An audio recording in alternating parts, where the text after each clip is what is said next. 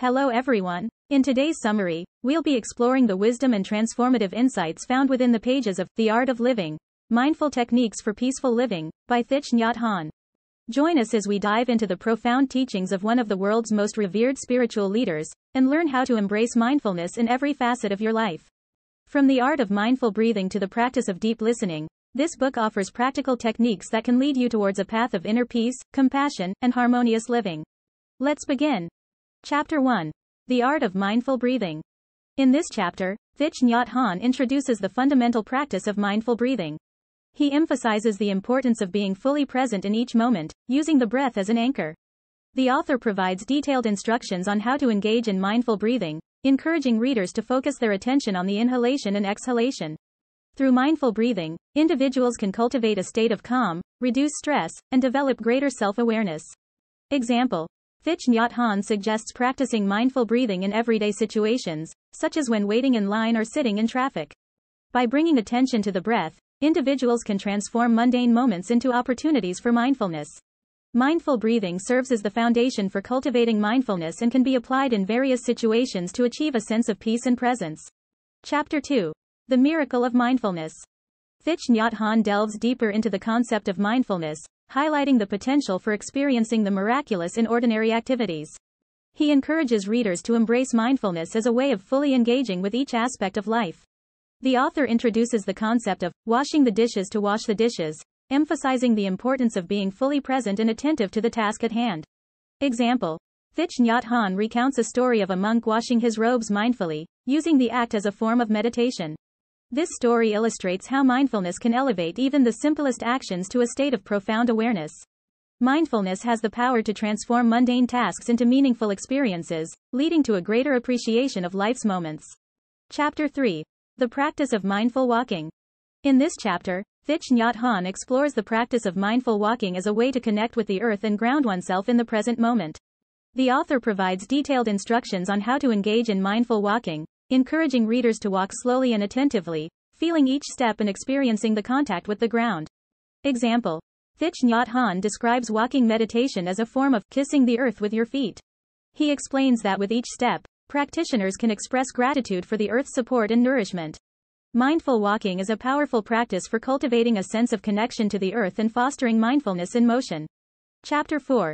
The Practice of Sitting Meditation. Thich Nhat Hanh introduces sitting meditation as another essential technique for cultivating mindfulness. He outlines the proper posture and breathing techniques for sitting meditation, emphasizing the importance of finding a comfortable yet alert position. Example: the author provides guidance on using the breath as an anchor during sitting meditation. By observing the breath, individuals can bring their focus back to the present moment whenever their minds wander. Sitting meditation is a potent tool for developing concentration, self-awareness, and inner calm. Chapter 5. The Practice of Deep Listening. Thich Nhat Hanh explores the art of deep listening, a practice that involves being fully present and attentive when others are speaking. He emphasizes the importance of creating a safe and open space for communication, allowing both the speaker and the listener to express themselves authentically. Example: the author shares a story of a conflict resolution session where deep listening played a crucial role in fostering understanding and harmony among participants. Deep listening is a transformative practice that can improve relationships and create a more compassionate and empathetic world. Chapter 6. The Practice of Loving Speech and Deep Speech. Thich Nhat Hanh discusses the significance of mindful communication, highlighting the impact of our words on ourselves and others. He introduces the concept of deep speech, which involves speaking from a place of mindfulness and compassion.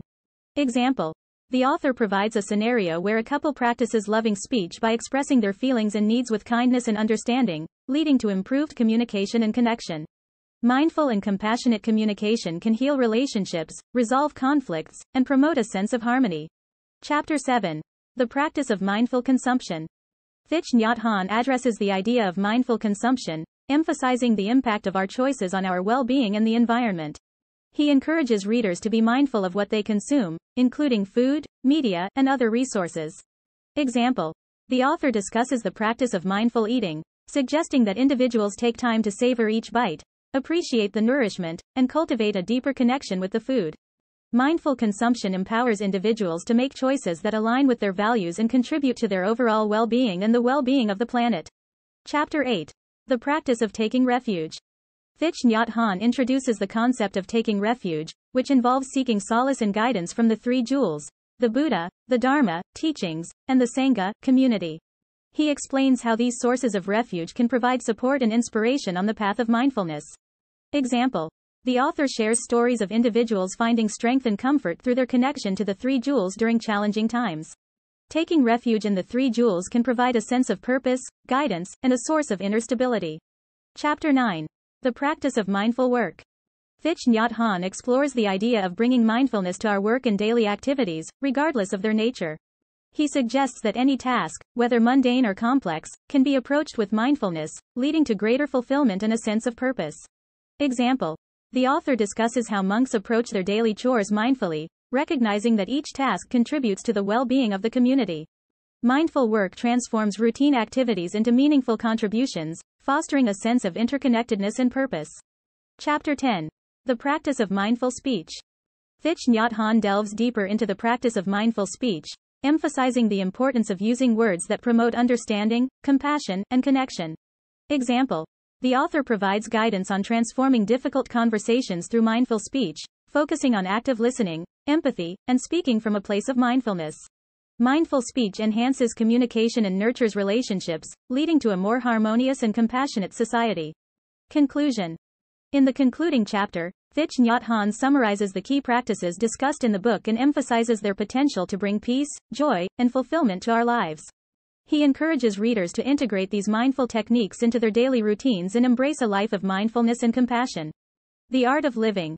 Mindful Techniques for Peaceful Living, by Thich Nhat Hanh provides practical insights and techniques for integrating mindfulness into various aspects of life.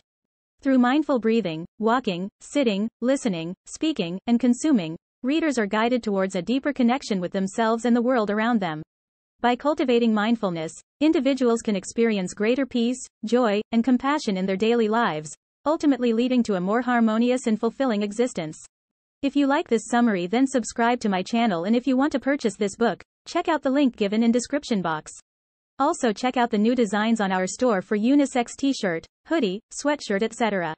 I'll see you in the next book summary. Thanks for watching.